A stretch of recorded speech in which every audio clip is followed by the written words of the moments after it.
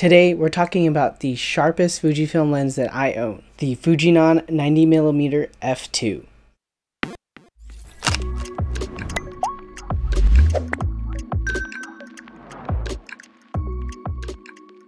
What's up guys, Reggie B Photo here and welcome back to the channel. So for those of you who are new, my name is Reggie Ballesteros and I'm a wedding photographer based in the San Francisco Bay Area. Okay, so I'm gonna come clean. While the 90mm f2 is probably one of the sharpest non-macro lenses that Fujifilm makes, it's actually the least used lens in my wedding and portrait photography kit. For my photography style, I personally gravitate toward wide-angle lenses, even for portraiture. And for my telephoto needs, the 56mm 1.2 is definitely my go-to lens. With that said, the 90mm f2 is still an integral and necessary part of my photography kit. So instead of going over tech specs or sharpness tests like all the other reviews for this lens, in today's video I'm going to go over the 5 reasons why I still keep the 90mm f2 in my lens lineup. So the first reason is reach. Since I have an all prime lens kit, the 90mm f2 is actually the longest lens that I own, with a full frame equivalent of about 135mm. For event photography where I can't get in too close, the 90mm f2 comes in clutch,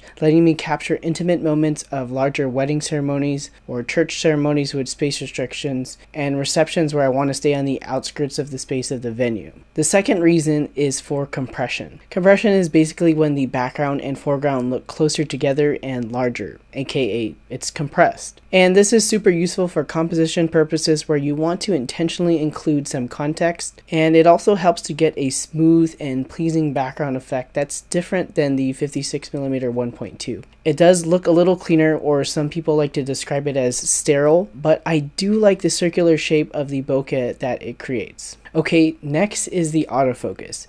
If I'm ever in a situation where I need to use a telephoto lens and need fast, consistent, and reliable autofocus, the 90mm f2 will almost always beat out the 56mm 1.2. So I typically like to shoot wide open for wedding photography in general, but for bright outdoor ceremonies that need me to stop down the 56mm 1.2 all the way down to f2 anyways, I'll gladly switch out to the 90mm f2 and take advantage of its fast and consistent autofocus. It handles wedding procession photos with ease, and it can even take on sports photography if you have a predictable subject distance that doesn't require zooming in and out all the time. The fourth reason is pretty obvious. The 90mm f2 is extremely sharp. It is a detail monster. It's my workhorse lens when it comes to taking detailed photos on the wedding day, the cake, the flowers, the decorations, you name it. And it's also really great for taking product shots like I do for my YouTube video thumbnails. Okay, so the fifth and last reason is its close focus and high magnification. The 90mm f2 is my second go-to lens for ring shots next to the 56mm 1.2 when it's paired with the 16mm extension tube. For ring shots, when I want to pull back a little bit and include more context, the 90mm f2 really delivers on this. So if you're like me and you like a lens that can get up close, the 90mm f2 lets you do it without having to buy a dedicated macro lens or any type of extension tube. So I'm curious to hear from you guys. Do you guys own or want the 90mm f2? If so, what do you use this lens for? And if this video helped you make your decision and you're looking to add the 90mm f2 to your kit, I've got links down in the description below to purchase this lens so you can support the channel at no additional cost to you. Okay, so now it's time for your input and requests. Let me know down in the comments below which Fujifilm lens you'd like me to review next. And please be sure to subscribe if you haven't already, as I make a new Fujifilm photography video every week. And if that's too long, please follow me on Instagram at ReggieBPhoto as I post new tips, tricks, and tutorials throughout the week. Alright, that's it for me. Remember to get out, go shoot, and I'll catch you guys in the next one.